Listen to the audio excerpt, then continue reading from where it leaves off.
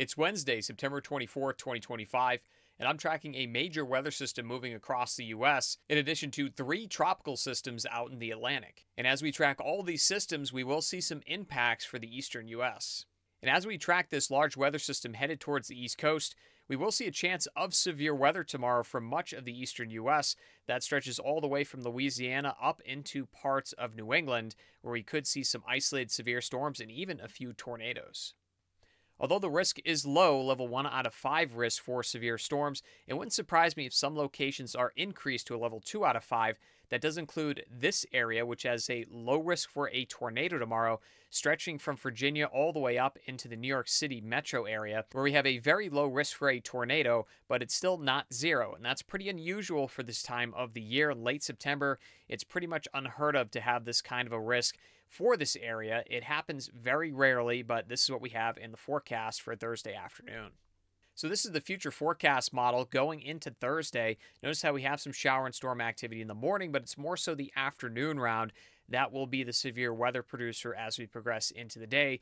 We could see some stronger wind gusts all the way from the Gulf up into parts of New York State and New England, but that small risk of a tornado, we can't rule that out for parts of the area from the Mid-Atlantic up into New York City. Here's a more zoomed in look at the storms as we progress into Thursday afternoon.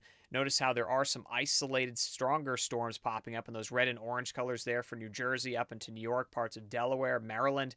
That's what we'll be watching very closely for the development of severe weather, specifically some brief spin-up tornadoes. That is going to be the risk for tomorrow. These aren't this isn't the tornado risk where you'd see your house wiped off its foundation, but maybe some minor damage if a tornado does touch down. But regardless, something to watch as we push into the afternoon on Thursday. And the risk on Thursday isn't overly significant, but there's still a chance we see some rotating storms. This is what we call storm helicity, which is basically the maximum amount of rotation a storm can gather up in the atmosphere to produce potentially a tornado. And you can see there's some pockets that actually go up into New England, but New England won't have the same amount of storm energy. So we have these ingredients around. Some locations, you just have to have the right combination of ingredients to get a tornadic storm. Other locations won't have enough ingredients for this to happen.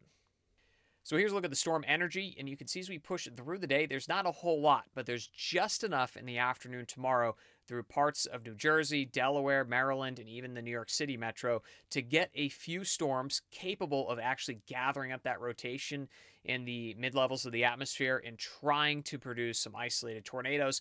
The reason why the risk isn't overly high is because the storm energy level is relatively low. If this does change tomorrow, if we get some last-minute information for tomorrow afternoon, you will see an increase in this threat.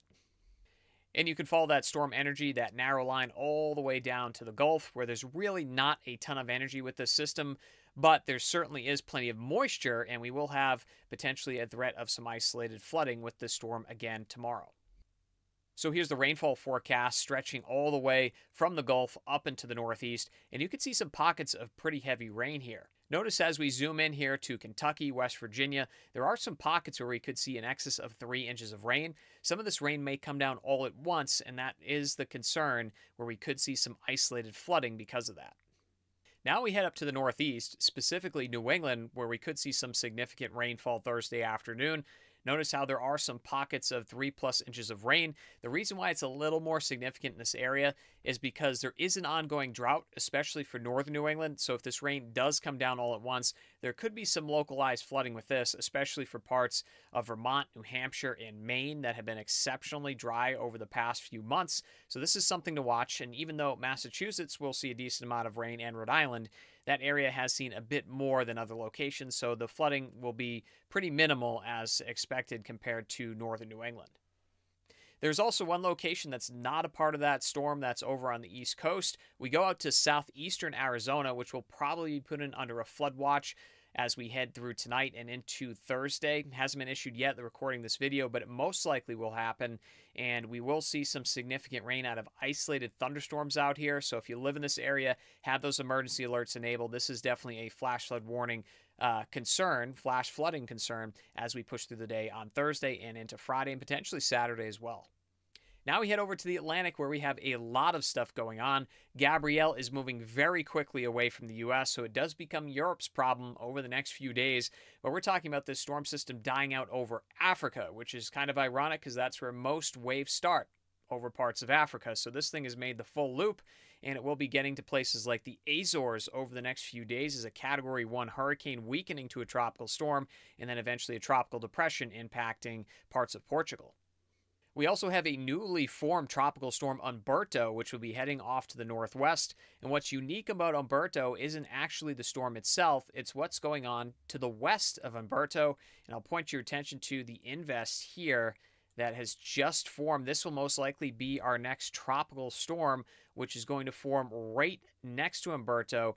And this could create a unique scenario that doesn't happen very often, but we could have two tropical systems right next to each other moving towards the U.S. And if that next storm system forms, it would be Imelda. That's the next storm on the list. And there's several more names on the list to go here, but the hurricane season is running out pretty soon. So we'll see how many more storms that actually form over the next few weeks here. So as we track these two storm systems over the next few days, notice how the spaghetti plots do something interesting, especially with the storm that's off to the west, most likely will be Imelda. You can see how some of those lines actually merge with the other system. Some of those lines actually push away from the system, and you also have the same thing going on with Umberto. Models are going to have a very difficult time handling this because this is a unique scenario that doesn't happen very often. So this unique scenario is called the Fujiwhara effect, and basically it's when two tropical systems develop right next to each other and will start interacting with one another. And when this situation occurs, three things can happen to the storms. If one storm is stronger than the other, most likely what we'll have with Umberto this time around is Imelda, which will be the next storm that forms, will actually get absorbed by the stronger storm. So they'll basically kind of dance around one another, and then one will be pushed into the other. However, if they interact with one another and they are the same strength, then you'll have one storm dance around the other storm like this, which could make it really difficult for models to figure out what's going on and give forecasters a big time headache, which we've seen this before with storms in the Pacific. Or they can actually act to repel each other, so we could see one storm go in one direction, another one go in the other direction, which if models don't pick up on this really well, we could have a shift last minute that could be a little tricky for forecasters figuring out where these storms are going to go. So this will be an interesting setup as we head through the next few days.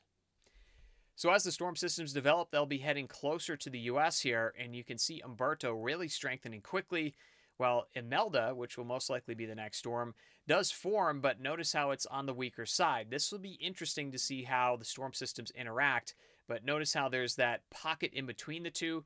That's the model trying to figure out what exactly will happen in this scenario, but they'll be close enough where we most likely will see the Fujiwhara effect, and that could make things really interesting for modeling going into next week. But I do think at a minimum we're going to see at least some wave action from the storms, and from there going into next week we'll track these storms and see if there's any impacts for the East Coast.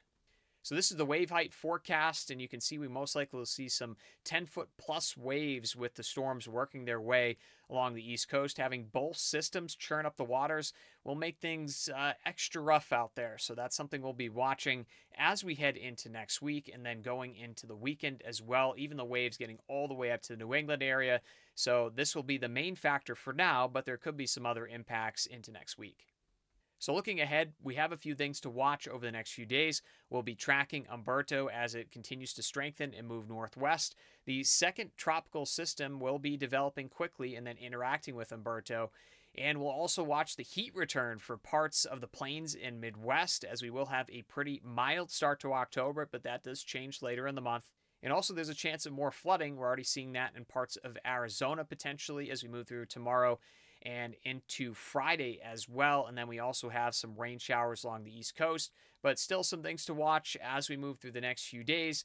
As the weather remains active, the tropical system certainly will be a priority, and we'll be watching that as we move into next week.